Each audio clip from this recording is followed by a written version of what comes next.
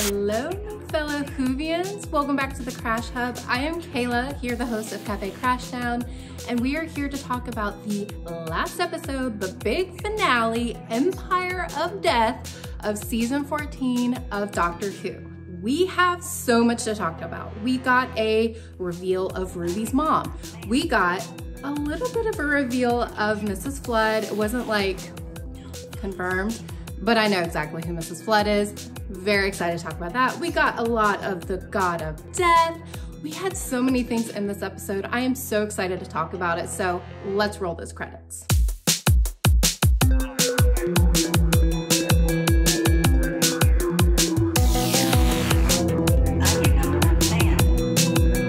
Hello, my dudes. I got my coffee. I thought that this was a really good episode to just, let's chill. It's a finale. We made it, okay? We went on this journey of this new season, this new reboot of Doctor Who, and I am excited to do a rewatch of this whole season now that we know how it ended. I think the payoff for me personally was worth it.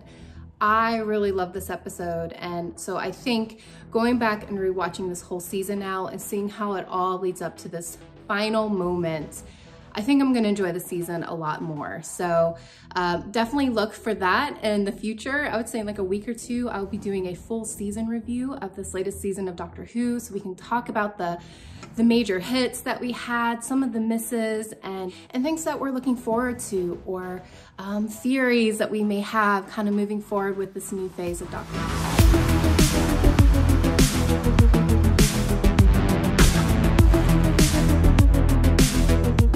On to this latest episode, Empire of Death, which when we got the name of this episode, you're like, okay, we know what we're getting, just absolute destruction.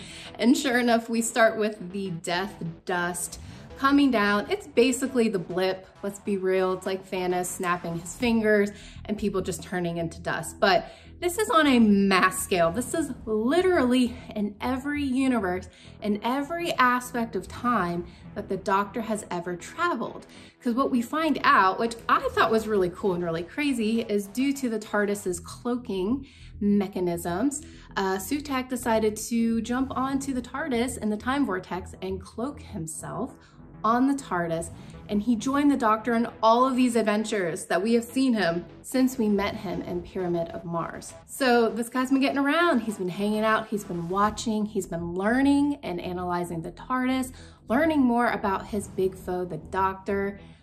I thought that was so cool. Like, what a reveal. Like, damn.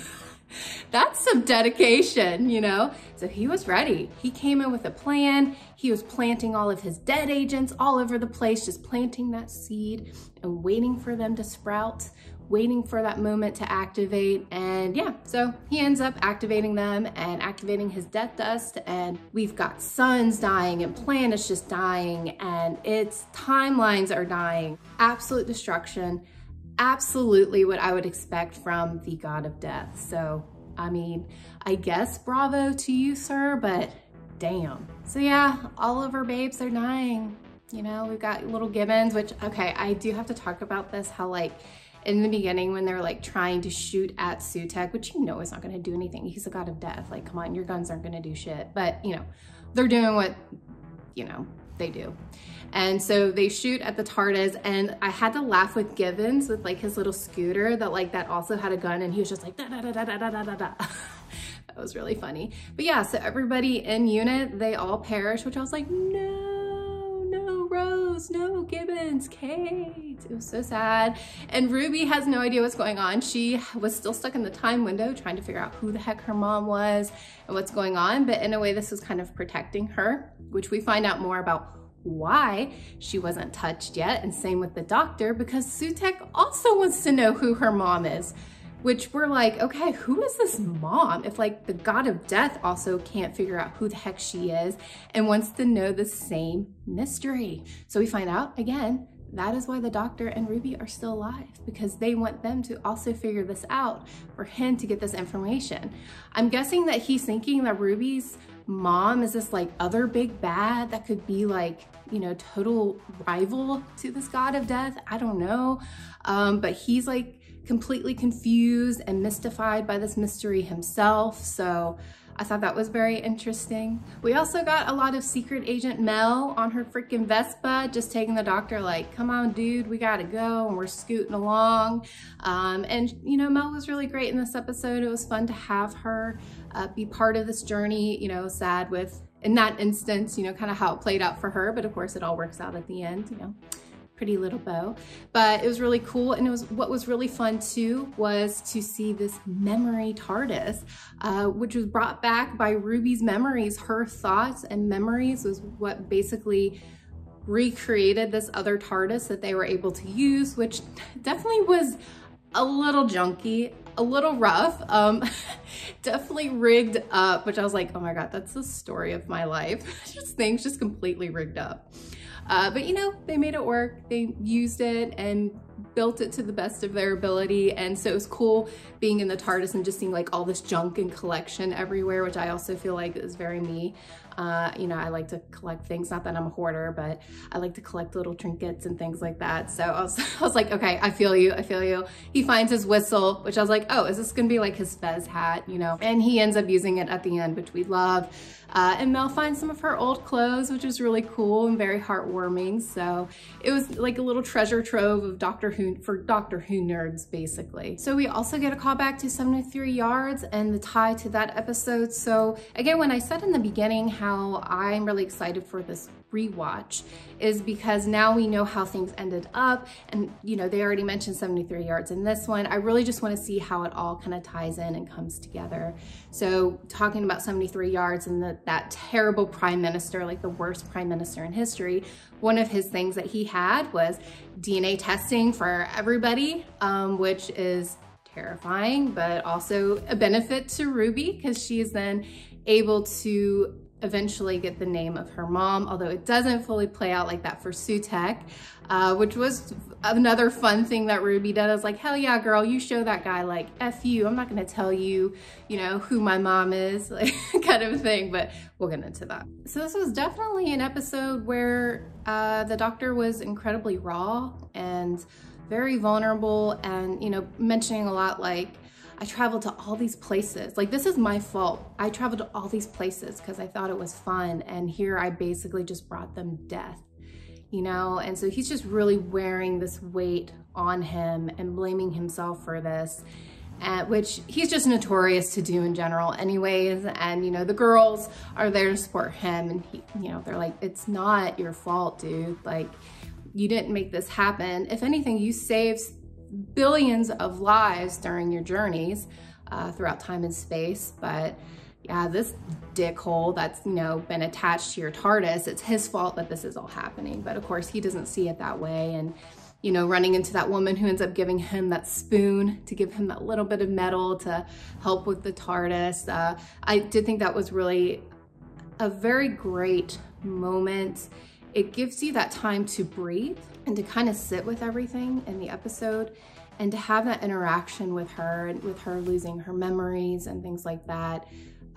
It was really nice and really fresh. I really enjoyed that interaction. It was very heartwarming, and it was really great to see at the end how we get that shot of her and her baby, how the baby's alive again, and you know, they're living their best life, you know, and he's like, yeah, like I made that happen again. So that was a really great moment as well. And so they go forward in time and they are there to use that technology from the episode of 73 Yards. I think it was 2046 is the year with that terrible prime minister. So they go forward in time and Mel is acting very strange, and it's because the Angels of Death and Sutek are putting their control over Mel to try to get this information. So it's basically like waiting for, you know, Ruby to put her blood into the testing to then be able to get this name. He wants the name. He wants to know too, who the heck is this girl's mom? And as she's about to find out the name of her mom and she has like the screen in her hands, Mel comes in and she's all like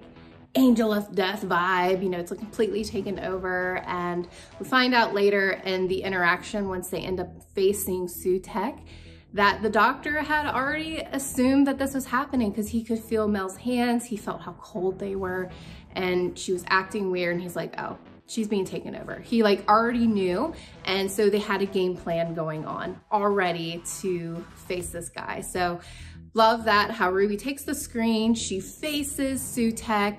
She's like, you wanna know the name? You wanna know the name? Watch this. She just drops that bitch and it breaks all over the place, and she's like, what are you gonna do now? What are you gonna do now? And then they spring into action. It's like very like, it always happens in Doctor Who. He's like, let's go, let's do act, you know, plan B, or plan A, whatever it is. And they're running and they got like the cord that's attached. He gets his whistle. He whistles to his TARDIS, and Sutek here thinking that he can manipulate and control the TARDIS. Dude, please. Yeah, right. So the TARDIS comes sliding in again, here to save the day.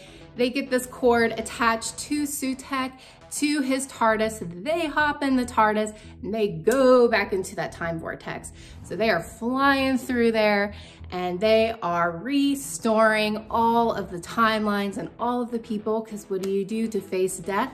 You face death with death, and it gives life. And so as Sutek is like coming through, you know, like scratching the walls and all over the place in this time vortex, he is actually restoring all of these timelines, and everybody is coming back to life. So love that. Then unfortunately the Doctor's like, I've got to be a monster. This is now. It's like, we fought a monster. Now I got to be a monster. He always usually has to make these really tough decisions. And for talking about how he is life, where, you know, he is the epitome of life, whereas Sutek was death, he now has to become death. And so he cuts the cord and Sutek goes into the vortex and poof, he becomes into dust, which I'm like, damn, like is he dead now? Like, is that just like, he gone? Is he like gone? I don't know.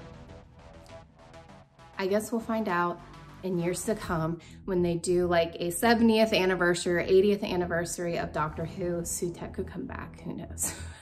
But he gone, okay? He gone. And so now we are gonna talk about Mrs. Flood, because she comes back into from her dust form. She's coming back, she's with Sherry in the bed, and she says, you clever boy, you clever boy. Who says that? Freaking Clara, which listen, all right, I had a thought about this because I noticed what Mrs. Flood was wearing, and I remember it was like that gray sweater with like the little lace like thing here. And so I thought that looks just like something Clara used to wear. So then when she says, you clever boy, I was like, okay, that's confirmation. This is Clara. So that's very interesting. Although it sounds like this is like a very kind of a dark Clara. She just seems always so ominous about things. Like we get this scene at the end with her in this like freaking lavish white coat and hat. She's like bougie with her little umbrella. She's talking, and then she like gives us like ominous message at the end about the Doctor's not doing great. Terror and, you know, destruction and all this, you know, kind of a foreshadowing kind of a thing. So I'm like, okay, Clara, where have you been, girl? What has happened to you? Last time we saw her, she was riding away in the TARDIS.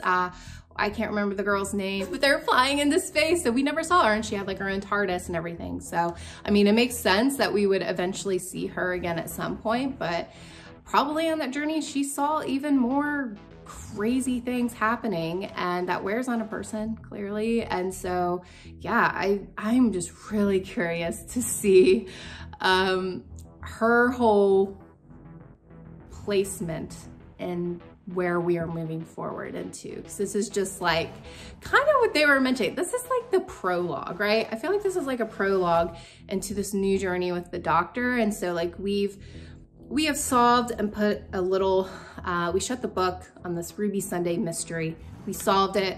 You know, Ruby's got her family with her. She met her mom officially, which I love how they talk about this and how her mom was just ordinary. And the fact that we put so much importance on her made her important, even to the god of death. A 15-year-old who gave up their daughter so the daughter could have a better life, and she becomes a nurse and she's just living a normal life. She's just a normal human. And so it's so interesting. And so we put so much importance on her, which made her important. So Ruby's mom, she's totally cool. She's wanting to learn more about Ruby's life and be a part of it. It is sad at the end because Ruby kind of has that same realization with the doctor, like, okay, so I'm not continuing on with you. I gotta be here. I gotta get to know my family. I definitely don't think this is the end of Ruby's story and her interaction with the doctor. I definitely think she's gonna be coming back in the next season. Actually, I'm pretty certain she will be back. Sounds like, I think the way that they wrote the last episode of the second season is gonna be pretty intense for Ruby. So we definitely know she's gonna be in the second season. I am gonna miss Ruby if she isn't gonna be around for a while, because I thought Ruby has done such a great job and has such great interactions with the doctor. And you know, it's so precious how she says, I love you at the end. And he's so heartbroken. He doesn't want to leave her, but he knows that he needs to. And that's him showing love to her. That yes, you know, you need to be with your family. You need to get to know them and have this time with them. So we got some Sutek got a death. He is now Deadles. He died in the time vortex now. He turned into dust. We saw this, we witnessed it. Is he officially dead? Who knows? But we also got, with him coming into this re-emergence of the pantheon of gods, and he mentioned and listed them off in the last episode. So it's very interesting to see how this is going to continue to play out. I don't think we're done with this. I think this is going to continue on even into the next season. So I will definitely be curious to see what other gods that they're gonna bring into this, if they are. You know, we got Mrs. Flood, right? So we got Mrs. Flood, who I think is Clara, and so that's an interesting thing, and she's all free now, and like she can continue on with her plans, whatever those plans were. So, you know, we'll see what that's about. We got Ruby, she's gonna be staying with her family, which I do think that they're, you know, she'll be coming back, hanging out with the doctor, and the doctor is on his own again, traveling the cosmos. I just have to say, I really enjoyed this episode. I found myself crying, like especially when Ruby finds her mom and comes face to face with her and is telling her who she is. I cried like a baby, I'm not gonna lie. It was so heartwarming, and all of us were so invested because we've been waiting for so long, just like Ruby, to have this moment, you know? And so I found myself crying in this episode. I was just fully in it, and I loved how it all played out. So Russell T, my man, he wrote this episode. What a fantastic job. Thank you for such a great finale episode. I really, really enjoyed it. Again, I'm very excited to rewatch this whole season now and just to see the flow of it and see if my opinion changes with some of the prior episodes now, given I kind of know how this is flowing. We'll see. I may still not like some, and that's okay. It's okay to not like an episode of Doctor Who. Like, it's okay to not like an episode in general of a show. It's based on opinion and your expectations and stuff like that. So, you know, it's fine if I don't, but overall, I think I really enjoyed this season. Definitely a lot of twists, a lot of different interesting things that happened, and yeah, I'm just happy with how it ended. But I want to know what you guys think.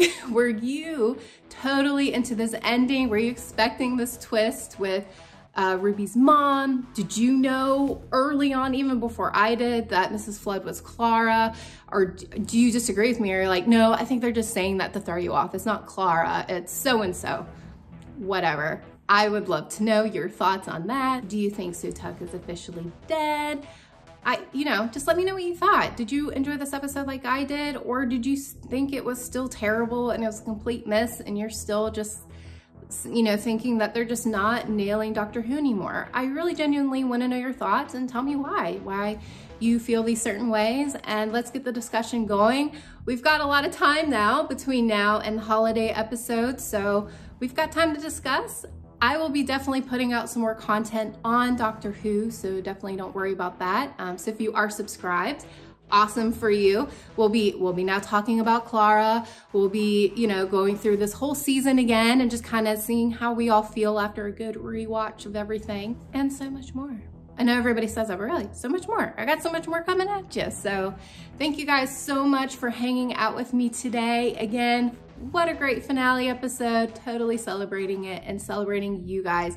Thank you so much to all of my new subscribers. It really makes me so happy to engage with new people. I just started this back up like a month ago. And it's been so great just to be able to interact with other fellow nerds about this, whether we agreed or we disagreed. It's been really great. So I appreciate you all so much for commenting and liking and subscribing and joining me on this new cosmic journey. So again, I hope you guys have a super awesome week ahead of you, and I will see you all in the next video. Take care.